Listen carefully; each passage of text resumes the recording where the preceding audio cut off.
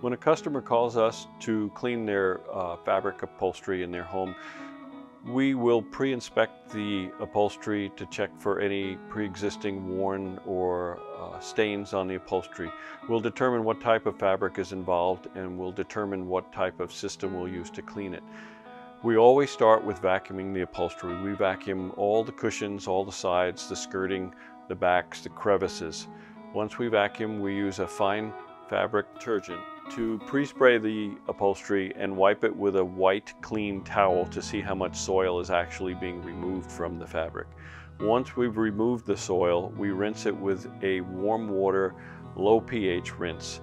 Then we finalize with another white cotton towel to make sure that it's as dry as possible and that we've removed all the soil.